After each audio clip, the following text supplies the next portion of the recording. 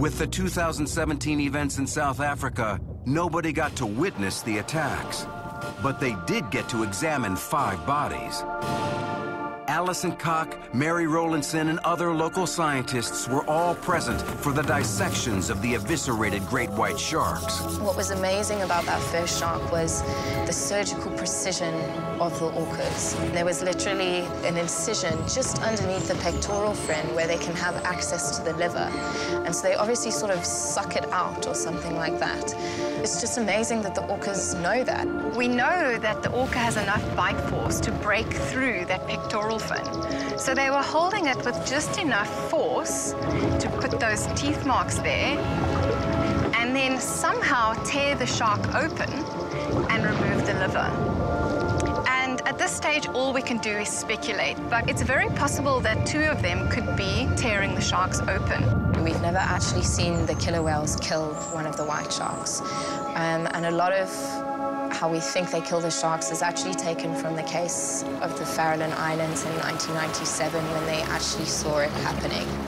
Peter Pyle's underwater footage revealed a lot about the LA pod's predatory technique.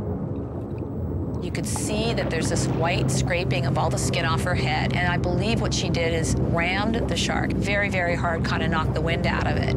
Now, once the white sharks hit the surface, we believe that the one orca will stay beneath them, keeping them at the surface. And then we believe the other orca will come along and deliver a fatal blow, perhaps turning it onto its back, putting it into a state of tonic immobility. It must be a case of trial and error, that eventually one of them flips the shark over and realizes that it stops struggling if you put it upside down.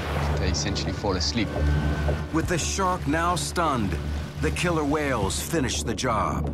At which time the other orca can come, grab the pectoral fin, basically rip it to a point where they can get access to the liver and sort of suck the liver out the shark. And at that point, because they use their liver to control their buoyancy, the shark will sink and it will die, obviously.